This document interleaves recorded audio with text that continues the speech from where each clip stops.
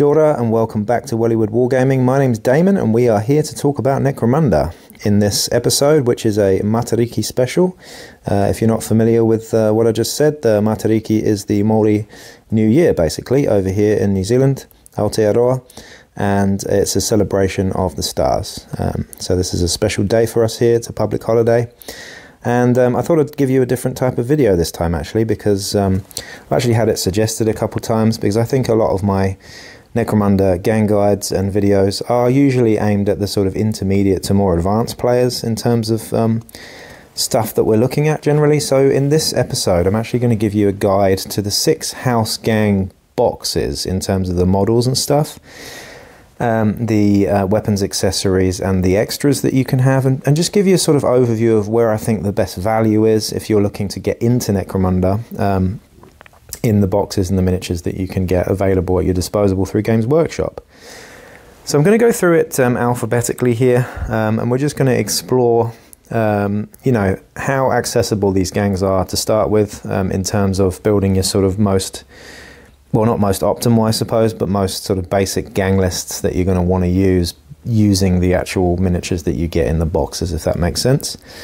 So we'll get straight into it rather than confusing you too much with stuff. I'm just going to get straight into it, and we're going to start alphabetically here with, of course, House Cawdor. Now, House Cawdor are the most hoardy of the 6 house gangs, and what I mean by that is that they will need to have lots and lots of bodies, and they will always have more bodies than the opponent in terms of the number of fighters that are actually on the field at any time. So that does raise a few, well, not a few issues I suppose, but it does mean that you would probably need 2 of the starting boxes to actually successfully run a Cawdor gang in a campaign setting, I would say.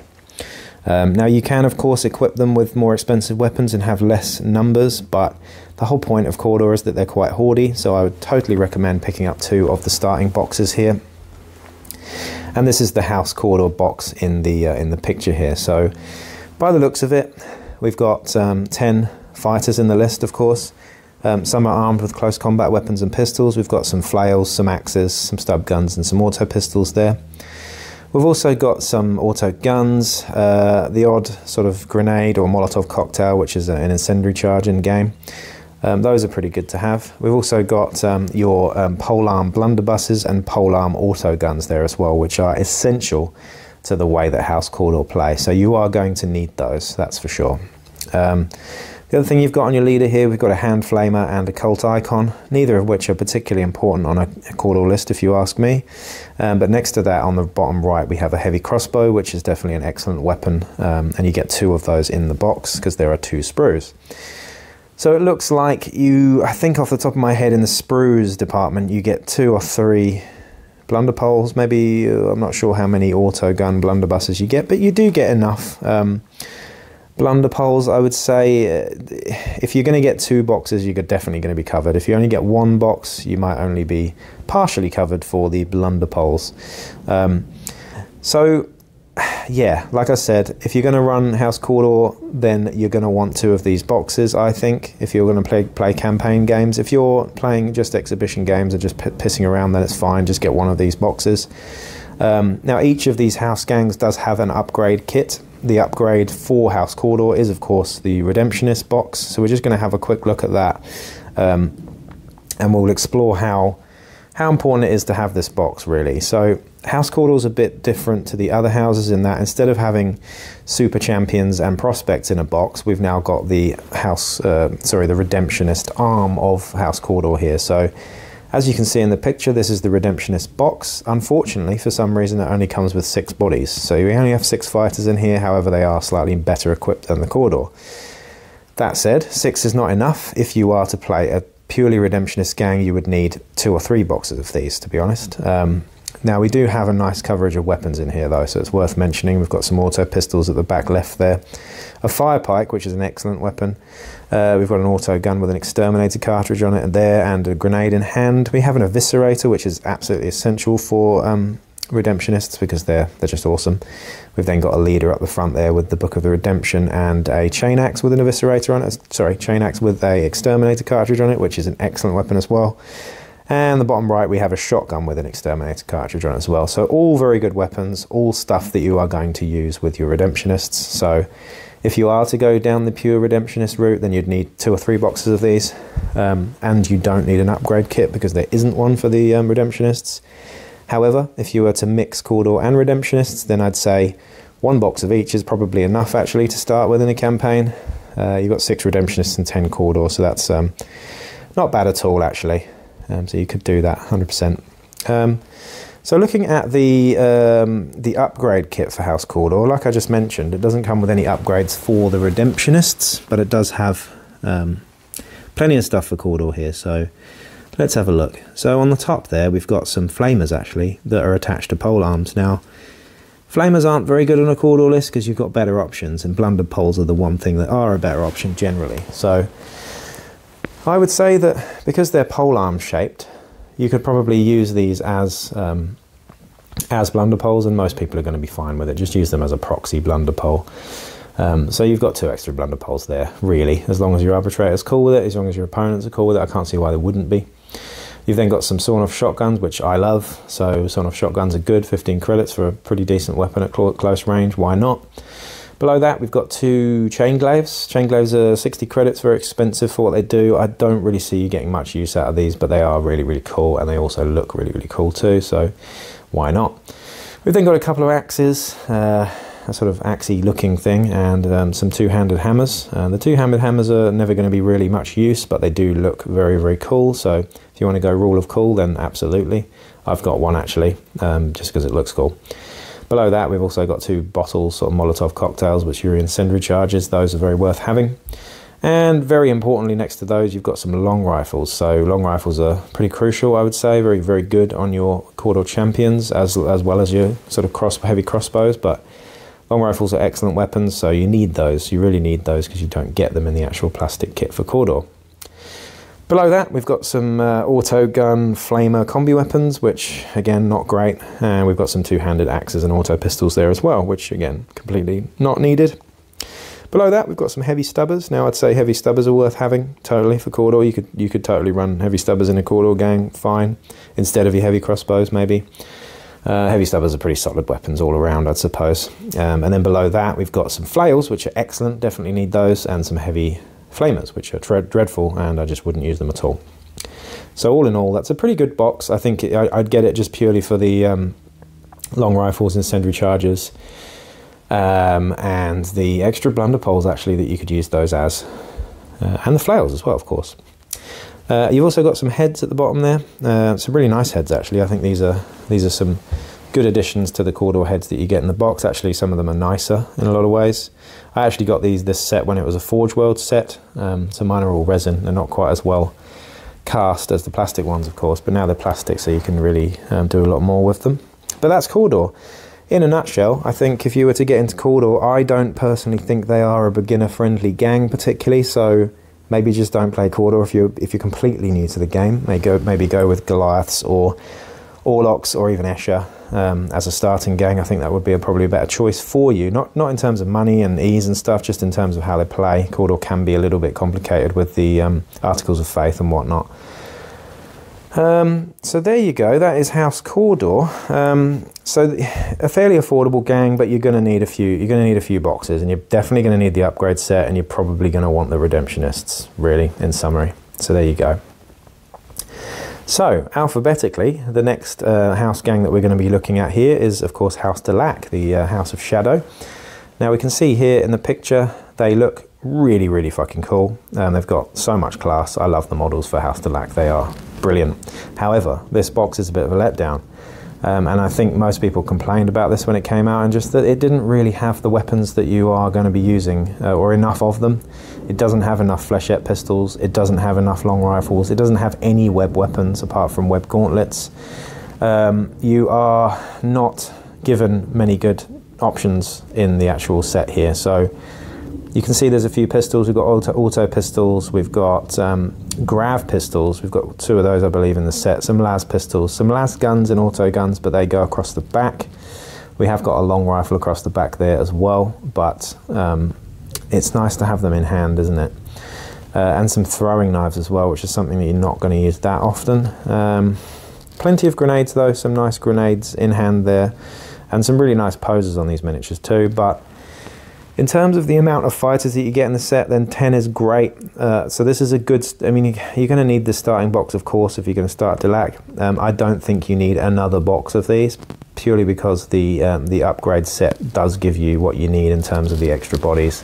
And we're going to go and look at that now. But just an overview of this starter set, it is kind of essential that you get the weapon upgrade kit for this, and we're going to go and look at that in a minute. But it's just not enough to actually run a starting gang in terms of the equipment, to be honest. So there we go. Looking at the upgrade set for House Delac, this one, by contrast, is actually really good value. So what you get here is the only plastic brute in the game so far, I believe, except for obviously Ambots and Ogrins and whatnot. But in terms of the house brutes, this is the only one that's plastic, and that's the Piscean Spectre pictured on the top left there. Now this guy is insanely good in the game, and he comes in your actual box, which is really cool. You don't have to buy him on his own, so he's really cost effective there. We've also got 2 Nactgals, 2 Psychoteric Worms, and 2, what are they called? Psygeists as well. The Psygeists are, you can use them and you can give them a miss. It's not really that important. If you want to use Psychoterica, you're probably going to get these guys. If you're not too bothered about Psychoterica, you can give them a miss, but the Nactgal, I think, is the most important piece in the puzzle for Delac. They are fantastic pieces in the game, and I would say that if you're playing Delac and you're not using Nactgals, then you are missing an absolute trick. Kind of like playing Escher without Death Maidens. It's very similar. The Nactgals are just incredibly good. So you are going to need this box. You also need those worms if you are going to be using the Psychoterica on those Psygeists there. So I think a box of the starting box, a box of this, and your weapon sprue as well is going to be enough to set you on your way for playing House Delac in a campaign without really having any need of buying anything else. So really all you need to have here is these 3 things. Of course, what I've not highlighted at all is that you will need the rule book for each of these houses as well, to be able to play them properly and sort of know them inside out. I would highly recommend picking up the House of Shadow if you're going to be playing House Delac there as well. So looking at the weapon sprue for House Delac, just quickly, let's have a look, let's bring it up. I mean, it's absolutely necessary, this one. You can't get away with not having it.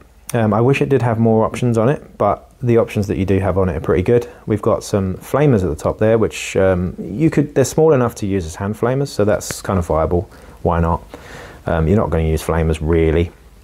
You've got some plasma guns there too, which are worth having. I'd say that you're probably going to run a plasma gun at some point in your Delac list. Why not? We've then got some las guns below that, but these are las guns that aren't strapped to the back, so that's nice to have. We've also got 2 long rifles in the box there as well, which is lovely. Jubbly, we need those. We absolutely need those.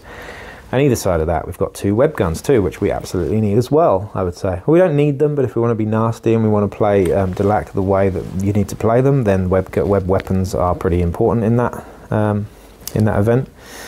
We've got heavy flamers there, which is a bit perplexing. I'm not sure why heavy flamers are in the Delac list. They are dreadful weapons and you will never use them, so please just throw those in the bin.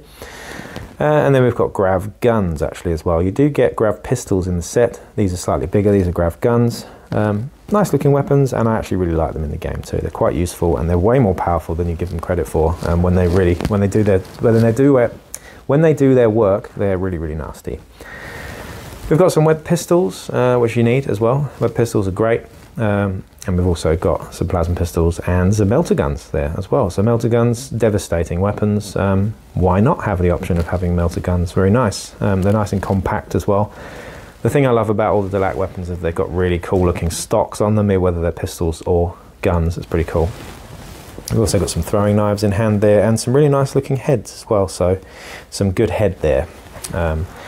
In the Delac kit. So I think, honestly, looking at Delac, you need this weapon set. We need 1 box of each. So you need the main starter set, you need the Psygeist and Nactgals, and you also need this as well. 1 of each is enough for you to be all gravy. Again, I don't think Delac are a particularly beginner-friendly gang, so perhaps use Orlok or Goliath if you are completely fresh to the game. But don't let me put you off. You can play them in a more simplified style, and they'll still be really fun. Same with Cawdor, but you know, on my recommendation, I would probably give those a miss in favour of something that's a bit more simplified, I suppose. So, moving on to the next house gang, and this is the third one in the list, is House Escher, of course. So House Escher, this is the starting box for House Escher, and it's actually really, really nicely done. Again, 10 fighters. This one's got a really nice spread of weapons, so you've got some stiletto swords, stiletto knives in there for your juves. Las pistols, stub guns, plasma pistols, which is really nice to have on the plastic sprue there. We've got auto guns, las guns, and shotguns in the box, actually, which aren't pictured, which are nice because they've got feathers on them. We've also got quite a lot of pistols, actually, in this box. We've got a shot whip on the leader and a bolt and needler combo, which is always nice to have. And we've also got the excellent chem thrower there, which doesn't have to be used as a chem thrower. I'd say it could be easily painted up with orange to make it look like a flamer as well. So you could totally use that as a flamer. I'm sure many people do if you wanted to go down the flamer route with it as well. So looking at the box here, actually, and comparing it to your sort of general starting list with Escher, you could totally play Escher out of the box. This is actually one of the only instances where you get a gang which looks okay out of the box. I mean, it wouldn't be optimal at all, but you could play this out of the box and it would be okay. So there you go, food for thought. I think the Escher box is really nice, and you don't necessarily need the other boxes to play Escher, and that's quite unique in this case, in what we're talking about, I think. So looking at the Prospects and Champions box here, we've got Death Maidens. Now, Death Maidens are the two in the middle there. Death Maidens are an excellent addition to an Escher list. They're not 100% needed. I would say they're 99% needed. So going back on what I just said about how good the starting Escher box is, the Death Maidens are excellent. Of course, you could convert something up to make it a Death Maiden, but they're quite nice miniatures, really, particularly the one on the left with the needle pistol and the claw up in the air there. I really like that one. The headdress looks so cool, and the veil there as well. So that's your super champion. Are they necessary? Absolutely, I would say, but you could easily convert one of your Escher into a Death Maiden, and you wouldn't necessarily need this box, I don't think, but you've got 4 Wild Runners in here as well. Now, Wild Runners are your Prospects. Do you need Wild Runners? Are they an essential part of Escher? No, I don't think they are. They're a nice thing to have. They've got a bit more speed, but a bit less strength, and they're quite a good screening tool because you get these little cats with them as well, your Phalanx cats. They're not necessary to running Escher, but they are nice to have, and they give you another option. They're not particularly powerful, but they're cool. They're cool. So that's my 2 cents on that. I think, honestly, you don't necessarily need this box. You can 100% get the whatchamacallit, just I don't know, maybe convert something up for your Death Maiden or your Death Maidens, plural. Hopefully you don't have more than one. If you do have more than one, then you're probably not going to have many friends at all. So looking at the upgrade weapon kit for House Escher here, you get some faces and some hairdos, which is always nice to have because some of those hairdos are pretty cool. We get some really nice looking swords. Are they power swords? I think they are. And we get some chain swords in here as well. Some plasma guns, some melter guns, and some flamers. More shotguns, a needle pistol, which is actually missing from the plastic sprue, which is nice to have. And a really cool looking heavy stubber, like a really long barreled heavy stubber. Some needle rifles just on their own, which is also really nice to have. And we've got some auto pistols and some stub pistols by the looks of it as well, with some more grenades and actually just a fist, a punching fist, which is nice to have. So there you go. Is this necessary? Not really, but again, it's got some really nice stuff on it. There isn't actually a weapon on here that you wouldn't use, really, in a campaign. I mean, the melter gun's kind of overkill, but you could totally use it. The plasma gun is, you know, nice to have on a champion, maybe. I'd say plasma guns are an excellent weapon in Necromunda, so 100% you're going to use those at some point. The power sword, absolutely. Brilliant close combat weapons, as are chain swords. So this is a really nice upgrade kit. I think it would be a really nice addition to have. It's not 100% needed, but if you're going to play them, to actually win games and do some damage, then you're going to need some higher damage weapons out of the box. The only thing you get that does any sort of high damage in the main Escher box is your bolt gun, really. Everything else is toxin or gas, which is not damage dealing. It's hard to quantify, but can be amazing, can be a wet fart. So it's a bit, it really does depend on that with chem synths and all the chem alchemy and stuff. We won't get into that for the moment though, but If you were new to the game, Escher I think are actually quite a good place to start. Why not? The chem delivery can make things a bit complicated, but you don't need to get into that until it's sort of mid to late campaign anyway, really, when you actually do have lots of credits spare. But if you were to start House Escher out of the box, I would say you just really need the main gang there, and probably this sprue. I don't think you necessarily need the Death Maidens and Prospects, but they're nice to have, so there you go. You've got options there. And that's House Escher. Pretty easy to get into, I think, so why not? So looking at the next one, of course, we are looking at House Goliath next, the big brutes of the game, the enemies of House Escher directly, and what came in the original box when this got released as well. Now, Goliaths have kind of been the poster boys for Necromunda since back in the day, since '95. And this box is really, really nice, really lovely looking miniatures. In fact, you know, all Necromunda miniatures are lovely looking.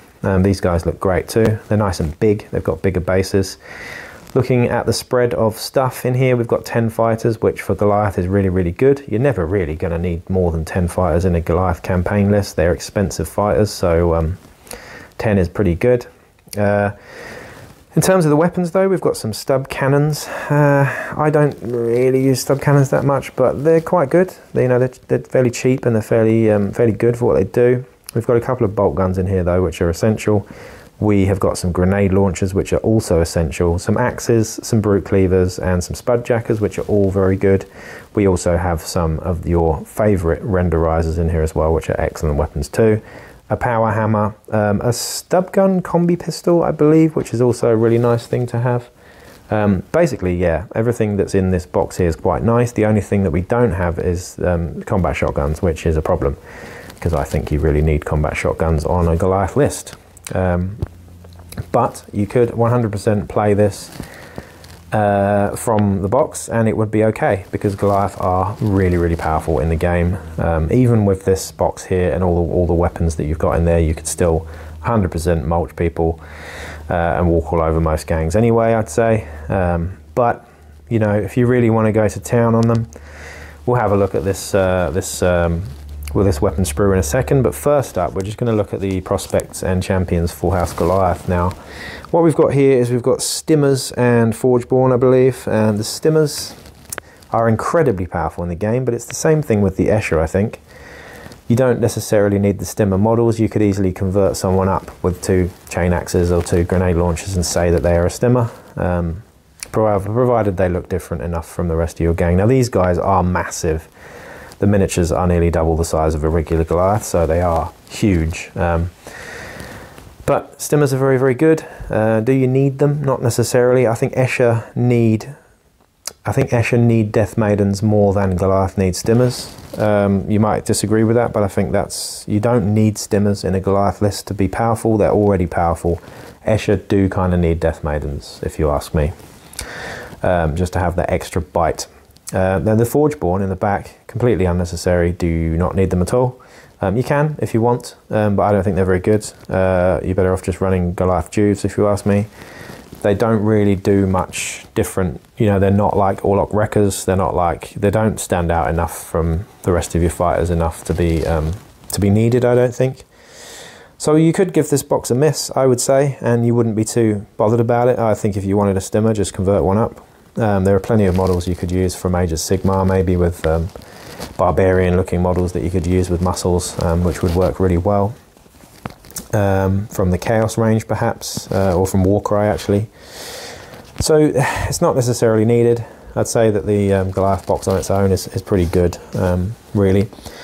Moving over to the weapons sprue here for House Goliath. There's some good stuff on here, actually, and the thing that you really want this for is the combat shotguns here as well. So important to note, though, you only get 2 on the sprue, so 2 combat shotguns in here, but you don't want to spam these things because you will have no friends. You also get some more bolt guns, so that's nice to have. Some hand flamers, some bolt pistols, some axes, some 2-handed axes, some 2-handed hammers, and a giant demo charge by the looks of it in the hand there as well. Some pointing hands and the all-important cigar hand there on the top right, which is excellent. And like an arm-attached melter gun as well, which is nice to have. And that's all your weapons on there. You do get some heads, some extra heads, and those are quite nice, actually. Sort of like very cyborg-looking heads, some of them. And, of course, some signature Mohicans there as well, so quite a nice kit. Not necessarily needed. I think, honestly, as an arbitrator, I would let people use the stub cannons as combat shotguns. I mean, fuck it, who cares? They look, you know, as long as they're all the same, as long as you're using them all as the same thing, it's fine. But if you do want those combat shotguns to look like combat shotguns, then absolutely you're going to want this, just for those extra weapons there. So, in summary, House Goliath, very, very easy gang to get into. I think they're great for beginners because you're actually playing with probably the most powerful house gang in the game, I would say, from the get-go. So very forgiving gang to get into. There aren't many complex things to do with House Goliath apart from gene smithing, and gene smithing is fairly simple to get your head around, really. You just pay for stat ups and stat downs. Not too much to think about. I wouldn't worry about the prospects, and I wouldn't necessarily worry about stimmers, actually. I mean, they're nice to have, but they're not an essential part of the game. So really, Goliaths are probably one of the most forgiving to get into, equally as forgiving as Escher, I would say, in terms of the actual stuff that you got to buy. So there we go. Now moving on to, of course, House Orlok next, actually. We're on number 4. This is House Orlok. Now these miniatures, again, you get 10 in the box there. And just running through what we've got by the looks of it, we've got some auto guns, we have got some shotguns, or even, yeah, they are just shotguns. We've got stub guns, auto pistols, which are nice. I love the magazines on these guys, by the way. We've also got some what are we called? Harpoon launchers, sawn-off shotguns, servo claws, and that's about it, really. Combat knives. So for House Orlok, I think you get quite a good spread there. This is a pretty good box. They're nice miniatures and they've got good weapons. However, they are missing a few things that you are going to need, I'd say. Important to note, though, that you do get heavy stubbers in this box. I think, off the top of my head, you get heavy stubbers in this box. So you can swap out that harpoon launcher for a heavy stubber, and that's definitely something that is probably more optimal than using the harpoon launcher there. But let's have a look at the upgrade kit for House Orlok and see whether we actually find any value in this. So here we go. We've got the Arms Masters, Wreckers, and Cyber Mastiffs here. This is a great box. This is a great addition to House Orlok, and I think every single thing in this box is something that you're going to want if you're playing House Orlok in a campaign setting. So, starting with your Arms Masters, you've got 2 in here. These are your super champions for House Orlok. They're not quite as super as a Death Maiden or a Stimmer, but they are really, really valuable. They've got some special rules which make them kind of an integral part of House Orlok, actually. The guy at the front here is probably your shotgun savant with his combat shotgun, and the guy at the back top left has got your servo suit with your arc hammer, which is nice to have sort of later on in a campaign where you've actually got some money, maybe. The guys with the jump packs, of course, are Wreckers, and I think, personally, they are a great addition to House Orlok. And if you're not using Wreckers, Orloks can be a bit boring, in my opinion. So Wreckers really do bring the fun and make them a lot more of a fun gang. Now, Cyber Mastiffs, we did this in my gang guide. They're very overpriced for what they do, but they look cool. And who doesn't like doggos? So great looking little pieces, and you can have those on your Arms Masters and your champions and your leaders as well. So 100%, if you're going to get into House Orlok, which I would probably recommend as the best starting gang in the game, actually, I would say that you totally need this box as well as the starting box as well. Looking at the weapons here, you know, your Arms Master is restricted to really only those 2 loadouts anyway, so that's ticking that box already. In terms of the Wreckers themselves, they've got pistols, they've got hand flamers, they've got grenades and knives. That's really all you need. Yeah, can't say fairer than that, really. It's a really, really, really great box. So one of each of those is awesome. If you do want to get the weapons upgrade set for House Orlok, though, it's got loads of good stuff on it. So we've got some bolt pistols, some plasma pistols, some monkey wrenches, which is cool.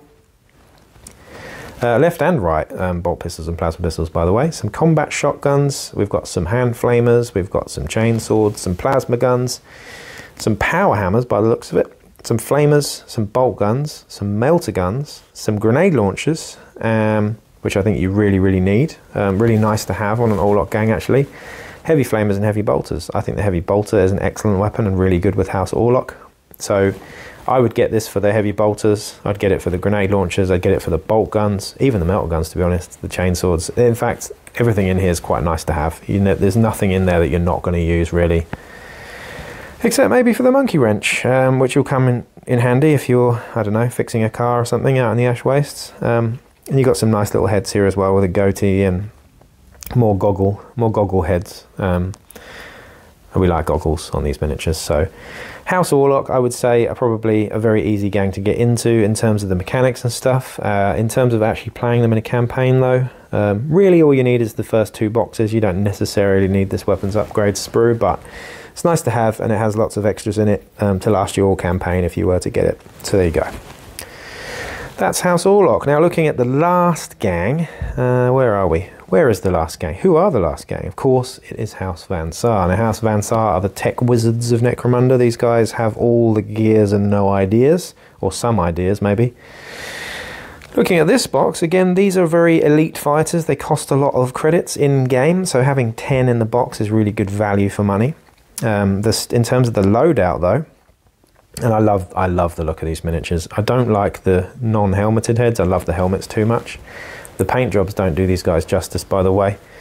But Van Saar, if you look at the models here, we've got some good weapons. We've got your las carbines and your las guns. We've got and the las, what do we call it? The shotgun las thing as well. We've also got some interesting combi weapons here. We've got the las plas combi weapons here, which are kind of essential to House Van Saar. We've also got lots of pistols too, so your sub-carbine pistols and whatnot, and your las pistols, plasma pistols, which is nice to have, and energy shields, which are pretty essential as well.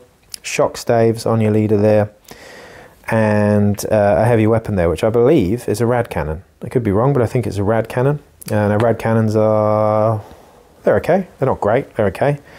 Nice to have, but very expensive. So in terms of value for money, in terms of credits in game, this is huge. Like these guys would cost you an absolute fortune, and you get some pretty good starting weapons in here. I don't really think you need a huge amount more. On the bottom right there, the guy with the energy shield, he's got what looks like a melter combi as well. I don't think I highlighted that one. So that's nice to have some high damage dealing stuff in there too. But House Van Saar, actually quite a good gang to get into, I think, for starters. They are very, very good in the game, like Goliaths. As they are the shooty gang, they have high ballistic skill. So, and some good weapons in the box too. Now looking at the prospects and champions here, this is a weird one, and it's going to split people, and it really does divide a lot of people, I think, with the aesthetics and the fluff of this. But we have these guys on hoverboards now. Personally, I can't stand them. I actually can't stand them. They remind me of a really, really bad film called Highlander 2. The first Highlander with Christopher Lambert was fantastic. It's an excellent film. For pure nostalgia's sake, I grew up watching that. But then when the second Highlander film came out, it had these guys on hoverboards, I believe. I could be getting my films confused here, but it was such a bad film that it's turned me off hoverboards, you know, even in Back to the Future. I know, I just don't like the look of them. I don't like the design of them. I don't mind the idea of it almost, but I don't know, hoverboards in the Underhive, it's just not for me. And yes, they are quite good in the game, but I would never run them personally because I just hate the aesthetics, and I'm not someone who games it at all. I would just go purely for rule of cool, and I don't think they're cool. I think they're whack. So there you go. However, if you were to run them, then you get 4 of them in the set, which is quite nice. And they've got everything that you need on them in terms of the pistols and the energy shields and whatnot. In terms of the 2 super champions here, though, your architects or whatever they're called, are these guys essential to House Van Saar? Absolutely not. They're nice to have, but your regular champions are arguably better, actually, and with plasma guns and stuff, with their high ballistic skill, they can do usually a better job. But these guys give you some extra tricks in terms of cybernetica and stuff, and they're quite interesting to have. They're usually a bit more close combat focused as well.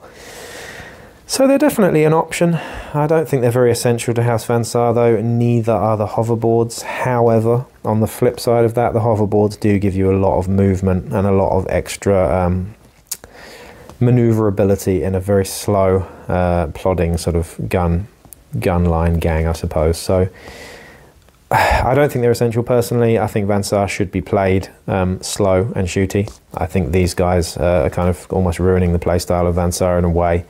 And I don't know, I just don't like them. I just can't like them, I'm sorry. You might love them, I fucking hate them. They're ugly as hell, and I hate the fluff of them. So do you need this box if you're a Van Saar player? Absolutely not. It's definitely less important than, say, the Redemptionists or the well, in fact, not even the Redemptionists are that important, really. I'd say that the The Arms Masters and Wreckers are probably the most important expansion box for a gang, for a house gang at least.